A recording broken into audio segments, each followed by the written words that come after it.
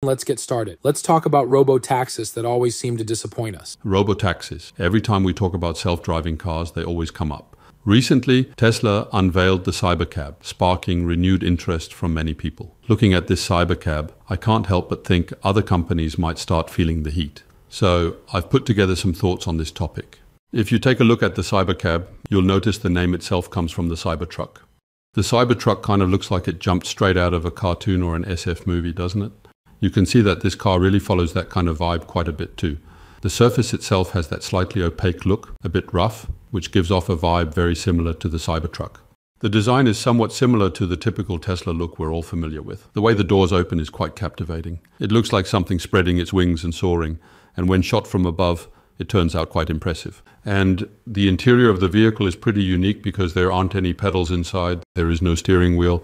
It felt like a true robot taxi, where the vehicle itself acts as a robot.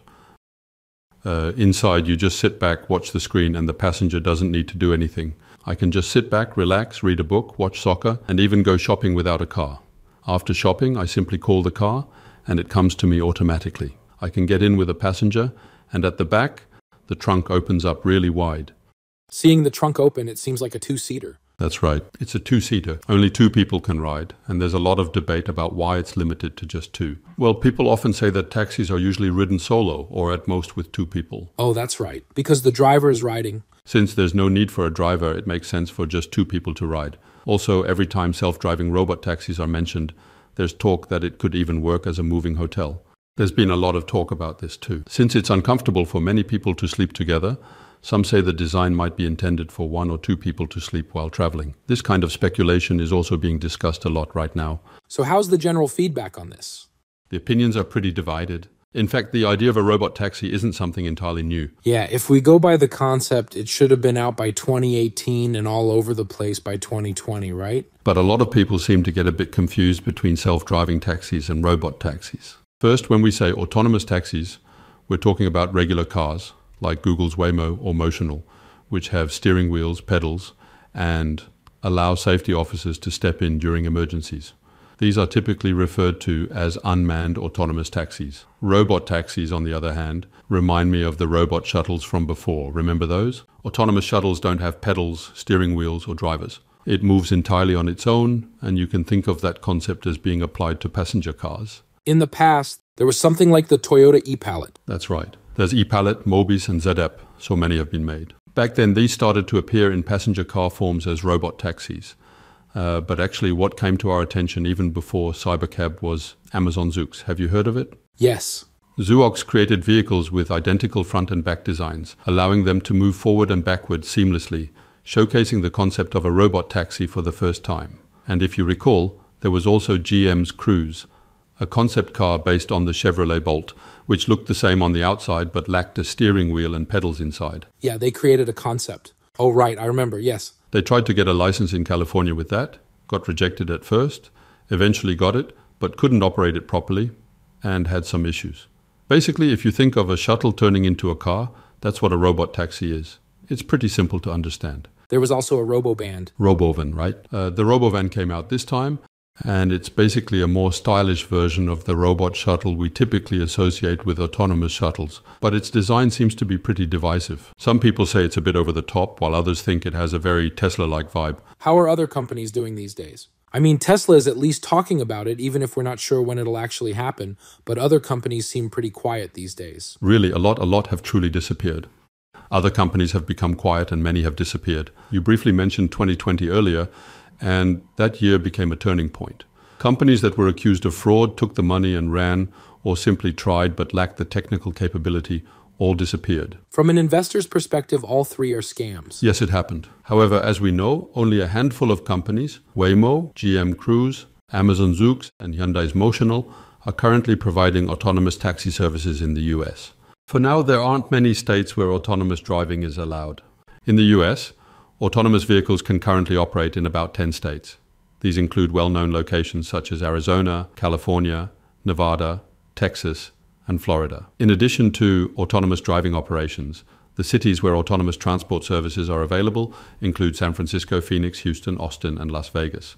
However, among these, the cities actually offering paid transport services are limited to just San Francisco, Phoenix, and Las Vegas. That's why the services are still very limited, and Phoenix was actually the first to launch them. In 2018, Google's Waymo launched its Waymo One service, and by 2020, it began offering paid transport services. In San Francisco, GM Cruise began offering paid transportation services in 2022, and recently, Las Vegas also launched its own paid transportation services, expanding autonomous driving options. But, there's been a lot of talk about whether it's happening or not.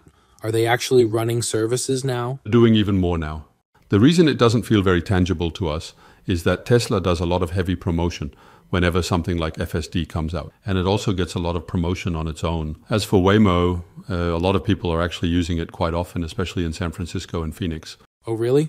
Yes, it's being used a lot, and the paid transport services have contributed to what we commonly call accumulated autonomous driving data. It's over millions of kilometers. But they don't really promote or talk much about it. From what I've heard from someone living in Phoenix, people are so used to it now that they just decide whether to call an Uber or a Waymo, like it's a normal choice. But actually, that's true. Waymo once talked about a valuation of 200 trillion won, but now they're only running about 100 cars, right? They're operating about 100 cars just within Phoenix. Even if it exceeds that, a company operating 100 taxis can't really justify a valuation of 200 trillion won. Maybe it feels a bit underwhelming compared to what they've built up. Maybe we've set our expectations too high. But if people living there are debating whether to take a regular taxi or a Waymo, it seems like they've gotten pretty used to it. They say they've gotten used to it. And I heard that they often ride at night. At night? Yeah, in the middle of the night, if you suddenly need to go somewhere. In the US, the roads are usually empty at that time, and taxis don't actually operate. Oh, they're heading home from work. That's why, if you call a driverless autonomous taxi at that time, it's safe and will get you there quickly. Lately, Waymo has been heavily criticized for being a major cause of traffic congestion. But at night, since there are fewer cars around, they say you can get to your destination much faster than usual. How does the fare compare to a regular taxi? The fare is pretty similar to Uber from what I've heard. The base fare is around $5. It's like the base fare for taxis in Korea, Here, the fare is about $2 to $3 per mile. And strangely, there's also an additional charge for time, calculated per minute. Separately for distance, separately for minutes. So the per minute charge is about $0.4 to $0.5. For example, if you were to travel about 5 miles, which would take around 15 minutes, for instance. So you'd have the base fare of $5 plus $2.5 per mile for 5 miles, and then $0.5 per minute for 15 minutes. So it's roughly similar to Uber or a regular taxi. It's similar. So it comes out to about $25, and since Uber, taxis, and Waymo are all similar, people think, why bother with just Uber, and end up using Waymo a lot. What's the difference between a robot taxi and a self-driving driverless car? In simple terms, it's the difference between whether someone can intervene or not. If you look at Google's Waymo vehicles, they actually have a steering wheel. They also have pedals. And an essential feature in autonomous taxis is the red emergency brake button. This was essential. However, in the case of robot taxis, such features are not present. This became possible because of MISA, right? The US National Highway Traffic Safety Administration changed the rules in 2023, stating that the button is no longer mandatory. As a result, even with level 5, the red button used to be required, but due to safety reasons, now level 5 vehicles can operate without it. This has led to evaluations suggesting that the cybercab now has a much higher chance of actually running on the roads. The truth is, because we don't talk about it much or see it ourselves, experts seem to rate China's autonomous driving and robot taxis much higher than the US ones. Oh, there are many stories like that. In the past, when it came to China, we didn't really believe it. Even though people used to not believe that China could make something impressive, it seems like that perception has really changed recently. The recent Beijing Motor Show likely had a big influence, but China's EV and autonomous driving tech has greatly improved and is being heavily promoted. Especially those who have tried Huawei's cars say they can handle tasks like exiting ramps and passing toll gates, similar to Tesla's FSD. Doesn't that make you a bit uneasy? When asked, they said, honestly, it seems to drive better than I do, so I wasn't nervous at all. With stories like this coming up, it seems the technology itself is now beyond doubt. And in fact, China started its driverless autonomous taxi service quite quickly. But before that, I'm more curious about calling this autonomous driving. The funniest term was level 2.99, 2.999999, which I think could really be a trigger point. The biggest difference between level 3 and level 2 lies in the issue of responsibility. Currently, they have already implemented most of the functionalities that are commonly referred to as level 2 or level 3 autonomy. As you mentioned, because of the issue of liability, Tesla still avoids talking about levels. The reason they avoid it is that they need to widely utilize systems like FSD and autopilot to gather data, but the moment they declare level 3, liability becomes an issue, and they're clearly mindful of that. In practice, not just for autonomous driving, but also for ADAS, experience really matters. As a result, instead of calling it autonomous driving, referring to it as driver assistance or radar driver assistance might be better while continuing to enhance its features. It feels like level 3, but is actually level 2.9999. In China, for example, though we don't get much information about it here, you know Wuhan City, right? Wuhan City is as famous for autonomous driving as it is for COVID. The Chinese government designated Wuhan as a specialized zone, encouraging companies interested in autonomous driving to test their technologies there. As a result, Wuhan now offers actual autonomous taxi services. As I mentioned earlier, Baidu is currently operating a paid taxi service in Wuhan, offering autonomous taxi rides as a business. In terms of fares, in China, self-driving taxis are actually a bit cheaper than regular taxis.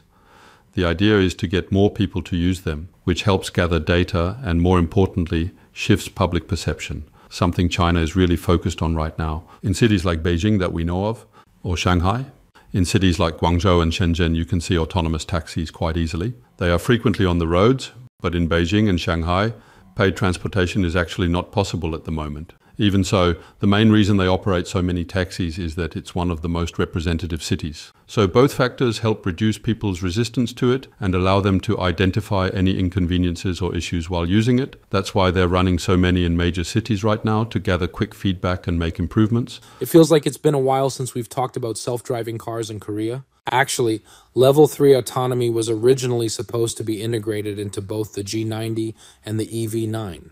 Honestly, even if it had been included, I didn't expect much. There are so many restrictions, like speed limits and conditions. So I thought, instead of pushing for level 3, wouldn't it be better to just improve level 2? I mean, level 3 has so many limits, like speed caps and specific conditions.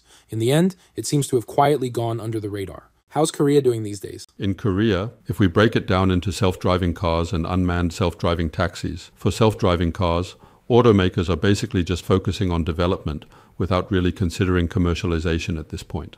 Level 3 is pretty much as good as dead at this point. They're aiming to commercialize level 4 by 2027 and are actively working on its development. But whether that will actually happen by then is uncertain. For now, their stance is to focus on developing the technology first. As for self-driving taxis, paid services are not yet available in Korea. They're currently limited to trial runs.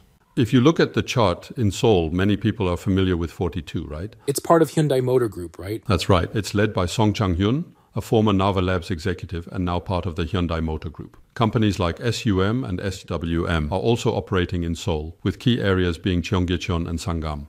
In the Sangam district, for example, there are many autonomous taxis running around. If you actually get off at Sangam Station and head to MBC or CJTVN, there's a set route for that. Many people have actually experienced it when going there. Have you ever been in that car? Tried them all, 42, SUM, SWM, and they each have their own uniquely different and distinct style. Everyone has a different driving style, right? Just like that, it feels like each company has different settings. So some of them feel more like a human is driving, while others can be a bit abrupt, like with sudden starts. If I were to rate them, I'd say it's still a bit hard for me to give them a score higher than 80 at this point. But when it comes to Gyeonggi-based companies like Yuka Mobility, I've tried those as well. There were some companies that did well in the second stage. One such company is Autonomous A2G, which operates in Pangyo, Bundang, Daegu, Chungbuk, and Sejong. In this industry, there's talk that they're sweeping through everything, from the Ministry of Industry to the Ministry of Land and all the companies involved, right? It seems like they're doing quite well. They do face quite a bit of jealousy, but when I tried it, it really felt very similar to being driven by an actual person. And there's a company called Sonet. They are really well too. This company isn't very well known, but its key feature is that it's really good at safe driving. When I rode with them, I hardly felt unease at all. What I find frustrating is that the speed is a bit slow. Also, autonomous driving usually involves expensive hardware like LiDAR, but they achieve solid driving performance with cheaper setups, which is impressive.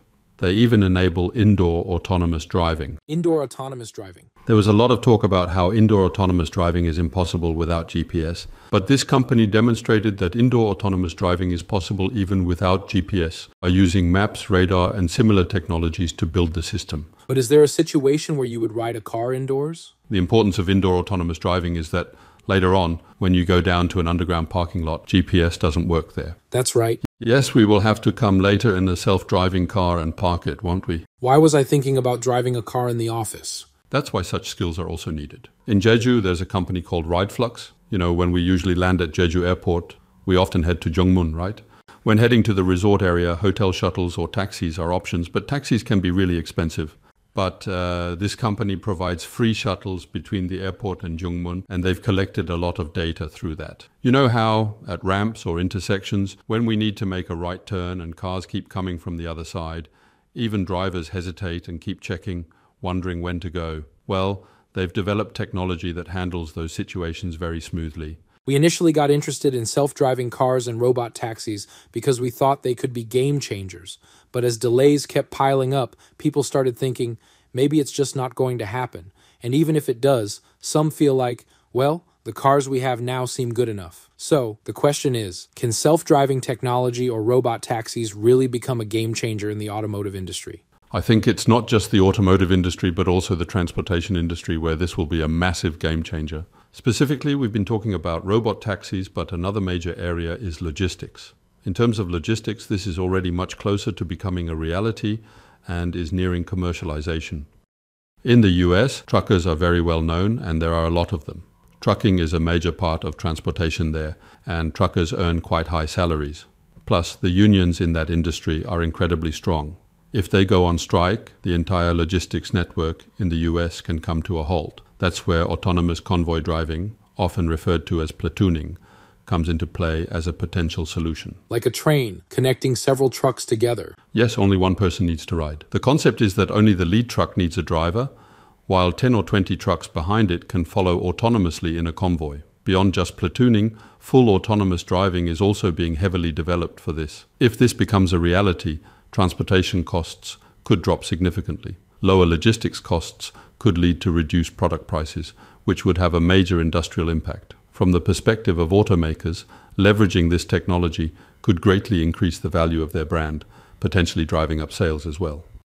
As you said earlier, even with level 2.999, if it's a car people can trust and drive comfortably, if that becomes known, like with Tesla, where many buy it for FSD and Autopilot's tech edge, other companies could benefit similarly. That's how I see it. So actually, I am more looking forward to level 2.99 than low-level taxis. This is because I've been using driving assistance features for a long time, and I still find them incredibly useful. If they become even more advanced and allow me to drive more comfortably and with greater ease, I'd definitely be willing to pay extra for that. As people's perception gradually improves and they realize it's not as dangerous as they might initially think, it could serve as a natural stepping stone toward robot taxis. After all, if you suddenly encounter a completely driverless car, it's natural to feel somewhat uneasy at first. Yeah, it's definitely uneasy. That's why, even though it might have faded a bit from memory, I think this is one of Tesla's biggest strengths.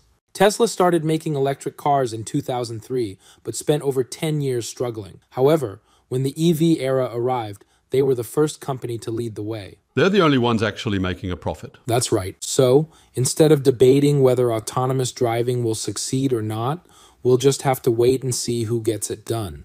In that sense, I hope Hyundai and other Korean companies keep pushing forward and give it their best effort. This was a look at autonomous driving and robot taxis, topics worth revisiting, especially with Tesla's robot taxi innovations in focus.